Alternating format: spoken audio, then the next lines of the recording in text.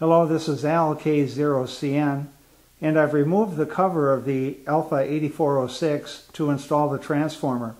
But while the cover's off, it's a perfect time to take a look at the inside. I'd like to start off with a couple of safety issues. First of all, unplug the amplifier before removing the cover. And secondly, the amplifier is equipped with an interlock switch which removes the primary power from the amplifier, and a crowbar to short circuit the high voltage to the chassis when the cover is lifted. We can see the interlocks are located here. With that said, let's take a look at the power supply side of the amplifier. You'll note on the right hand side a large fan which is used to move air into the chassis for cooling.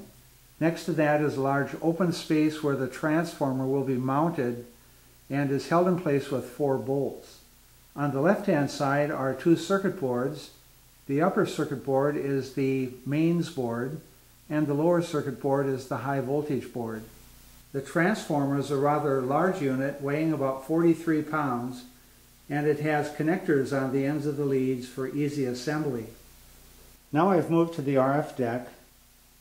Up front you can see the tank circuit with its variable capacitors and also the tank coil.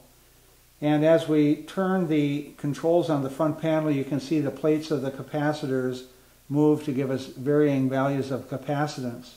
The input of the tank circuit is connected to the plate or anode of the amplifier tube, which is the 4CX1500B. The tube is in a silicone rubber chimney which helps direct the airflow through the cooling fins of the tube.